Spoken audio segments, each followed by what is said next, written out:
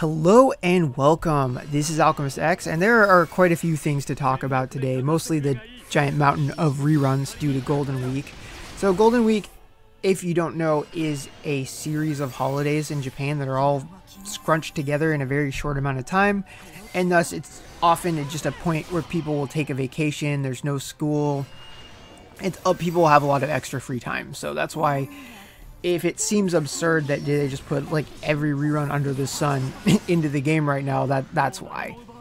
So even if you don't have as much free time as someone on vacation, odds are you've got something to gain from at least a few of the reruns that are going on. So just aside from the seasonal events, a bunch of the box events, Dragon Story, Genesis Story, and the Mobius Tower are all rerunning. Just a quick note about Mobius is that they have taken the gems out in Japan and replaced them with rainbow shards. So, at least in my opinion, that lowers the priority. Unless you really want to get Guilfred, that lowers the priority of Mobius relative to a lot of the other options for your time. That being said, though, if you are relatively close to being able to max limit break a character via elemental shards, you could get a decent chunk by devoting a fairly small amount of time to the early Mobius levels, just because if you've got a map clear unit like, say, Nero, who is part of the beginner banner, then you're pretty much set, probably up to at least 4 or 10 or so, and around 11, 12 is where they start to get really mechanicsy and thus more time consuming. But yeah, that is all I wanted to say about the intro stuff. So next thing I want to talk about Lucian Megistos challenge board a little bit, and then I'll just go over some of the reruns and some of the options, and then move on to the banners, and you know the drill. Wait, actually, this fight is almost over, so I think I'm just gonna let it play out, just because I really did not enjoy this boss, at least not from an autoing perspective. From manuals is pretty fun, but it's always weird to me when they make a boss fairly tailored to your character's kit, like say Ignacio with his CT shutdown, and then proceed to just have the AI not use the kit. Okay, let's move on. Okay, so as far as Lucian and Megistos' upgrades go, the challenge board and the login bonuses are going to take care of that, and the stuff is pretty easy to do, stuff you would do anyway. It's kind of nice. In the case of Megisto, I've never really used him. I only used him a short period in global, so I can't really say. I think there's some elements of his kit that look kind of nice on paper. Like I think his gate 2 is pretty awesome, getting like range +1 and missile mod on an agility boosting skill. That's all good. How that actually translates to in terms of like the execution, I don't know. I'm like, his split scaling makes me a little nervous, for example. But if any of you are users of Megistos or fans, definitely let me know how that works out. Lucian, on the other hand, I'll 100% vouch for this guy. Both back in the day for global, he was one of my charge up nuke people, and even on this account to this day, he's still a valued member, just because I've not had great luck in terms of gacha for wind. So a team with like Naju, Darknix, Natalie, and Lucian has helped me a lot in any case where I need to clear with all wind units. So he's perfect for just filling a void that's created by, just a little bad luck. So aside from that, there are events everywhere. There is the rerun tab. In this, you're going to find all of the coin shop and just kind of your standard normal stage, then EX, EX plus, Hell.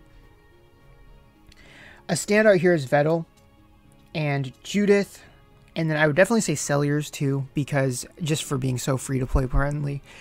That's not the extent. There's so many other great units. There's not really enough time to talk about everything, because that's a really important thing, right? Because when everything under the sun is rerunning, odds are, depending on how much free time you have to play this game, you might not get to everything. And because of that, I would recommend, first and foremost, the characters that you are currently using, that you currently have enlightenment invested into them. Those ones, any upgrade for them, be it a job plus, that one pretty much speaks for itself, or it could just be a gear that would help them out a lot. That's what deserves your immediate attention. And that could also extend to Genesis as far as unique totems. So aside from that, the next priority would be planning for the future.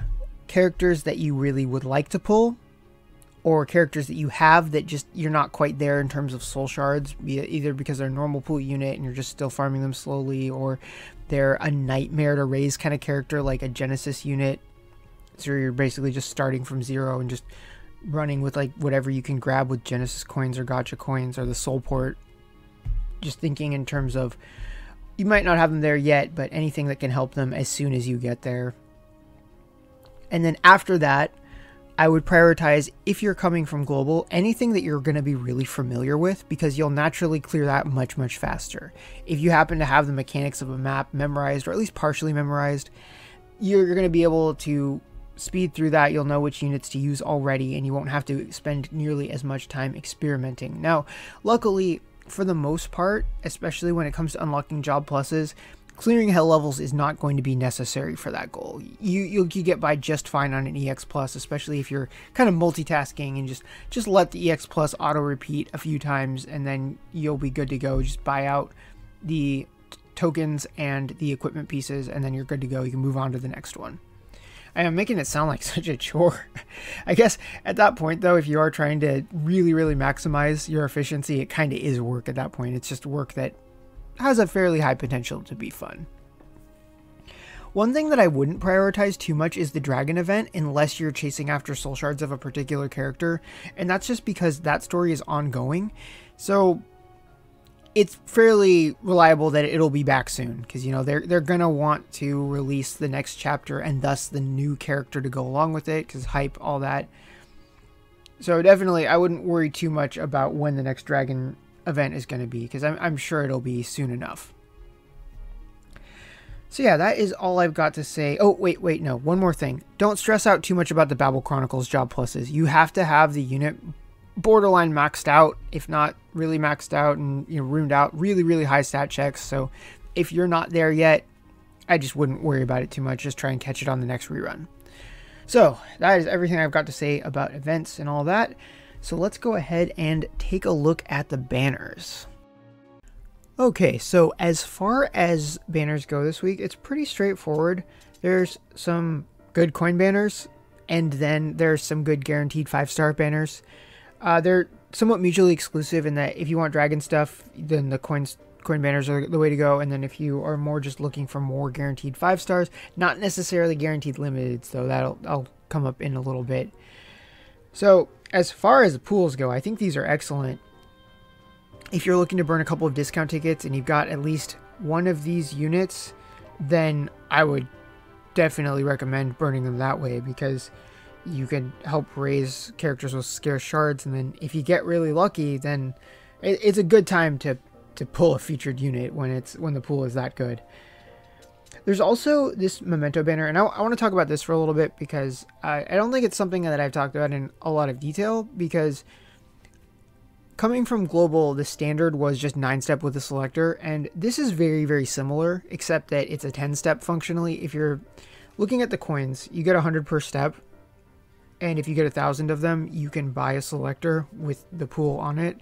So that's basically a 10-step with a selector, assuming that's the only thing you use the coins for. I think that's the only thing the coins are really worth using if you're gonna go all the way, especially when you can choose the pool. I think that's extra nice, because unless your luck is just absolutely horrible, chances are you'll get at least 1 or 2 featureds in the course of pulling, and if you don't get the one that you want, then that's what the coins are for. So if you are working on a dragon unit, especially if there's something maybe like Lindrake, Melville's is quite helpful as well.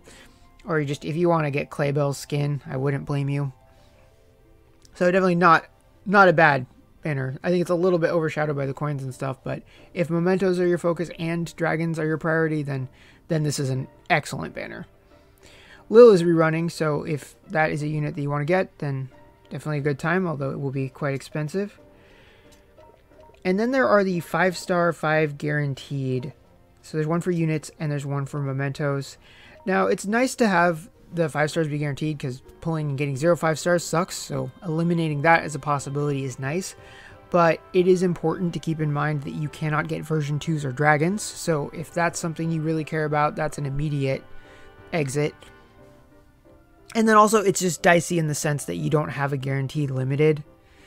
Odds are if you pull a couple of times, you probably get at least 1 or 2, but who it's going to be it's a pretty big pool, so I would definitely think about that. But in general, though, it's not awful on its face.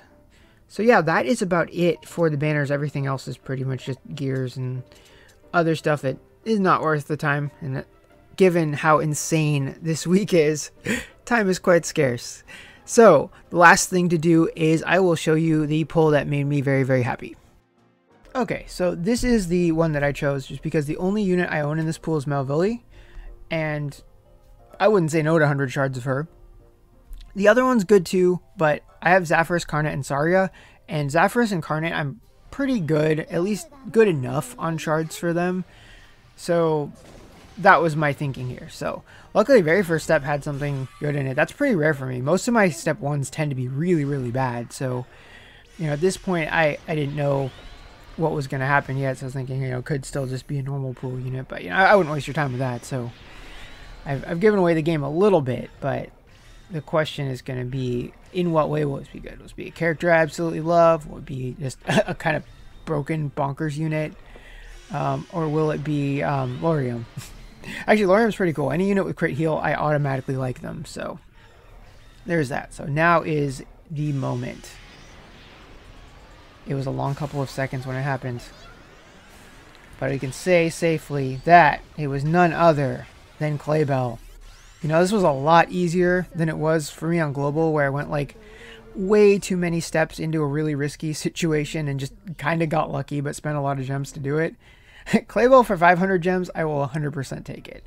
I did do a second step, but there's nothing on it, so we're not going to waste time on that. So if you are summoning this week, I wish you good luck, and I will see you all next time.